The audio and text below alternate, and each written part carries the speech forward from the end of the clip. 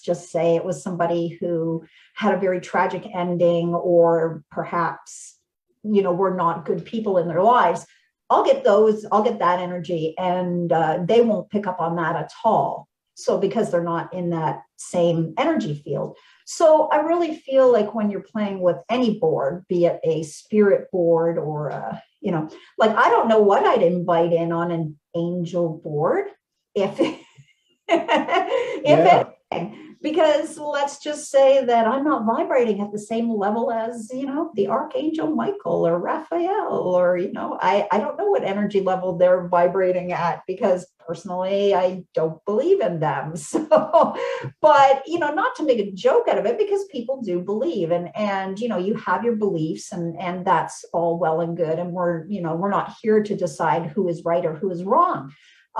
It's just, for me, I just feel like that's some level that I'm not going to reach. And even when I do Reiki, it's really unusual, because, when I'm pulling energy through from, universal energy for Reiki, when I'm passing that through to another person, it's doing a really fantastic job.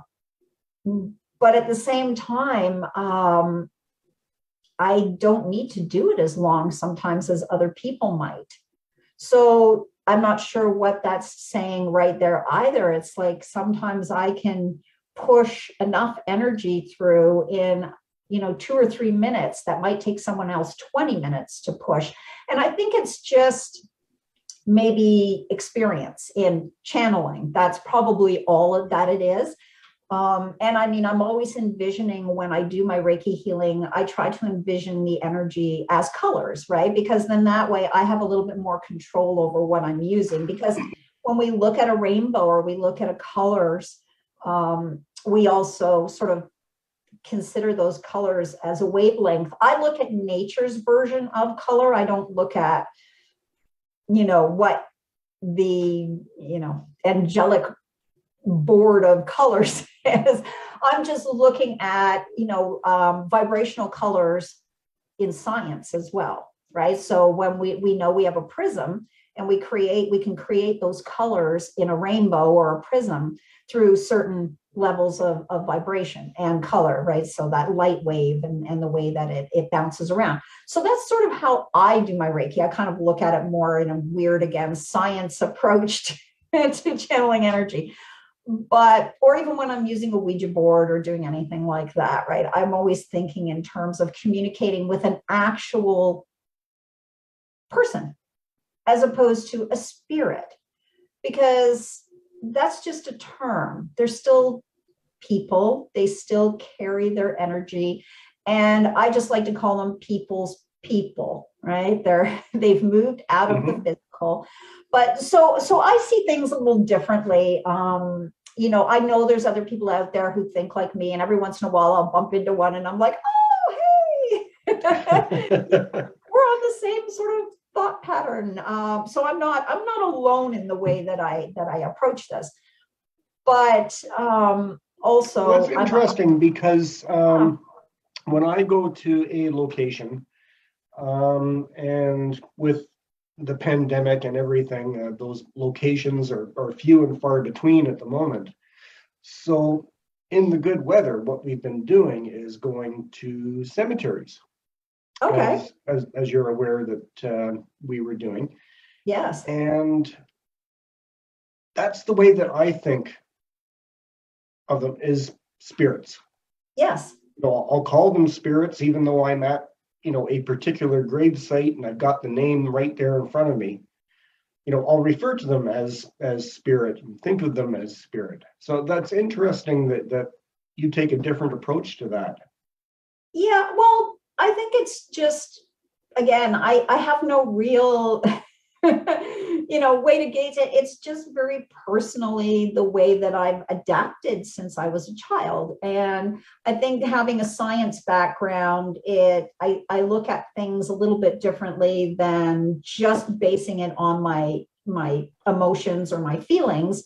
I'm also basing it on sort of some physics and quantum physics and light physics and some of those things that, that I have tucked away in the little, back storage compartments of my brain from when I was, doing my Bachelor of Science.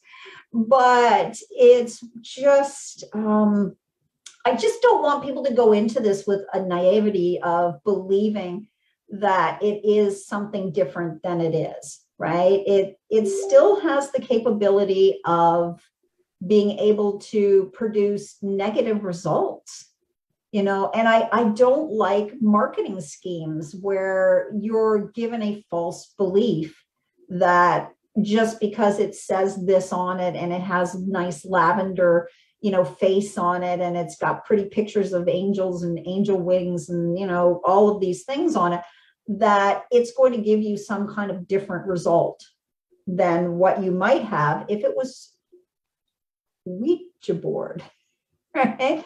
A spirit board is a spirit board, and it's really down to who and how you connect, I think. And without experience, that could be many different levels of good to bad.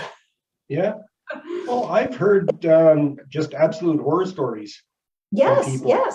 And I'm talking about people that I actually know, that in their younger years, they fooled around with one of these boards. You say didn't know what they were doing and ran into trouble. Oh yeah. I mean, that's just it, right? But there's whoops, sorry, I'm dropping things that can be off my desk.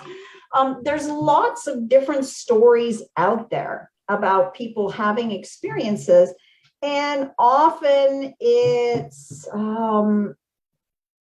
what we perceive, right? Because again, it's kind of a pseudoscience at the end of the day. It's like, I believe there's more science to it than the pseudo part of it now. I mean, as we're moving forward in the 21st century, we're beginning to understand that there's a lot of things that we don't really know, and especially on a vibrational or energetic or, universal level. And we're much more complex than we lead ourselves to believe. And our brains are wired for things that today we don't access anymore, right? So let's look at something like that. So we're talking about angel boards today, spirit boards, and we're making that comparison. But let's go back to a time before Christianity, right? It's a few thousand years ago. It's not that long ago in the grand scheme of humankind, right? It's just a few thousand years. So we have many religions that are much older than Christianity, and with them come their own beliefs and their own entities, be them, whatever they want to call them, angels, demons, spirits, guides, gods, goddesses, whatever. I mean, we have multiple pantheons of religion to draw from. And if we were going back to a time, let's even go way back, like we're talking, let's go back to 25,000 years ago, right? Because at that point, we're still arguing as scientists today, and I find this relatively interesting as an anthropologist, archaeologist, that we're learning so much more about who we were 25,000, 30,000 years ago. We're finding these discoveries in caves now that are being exposed due to glacial reduction. And we're finding, places now where we're trying to apply a modern thought process on a very old culture.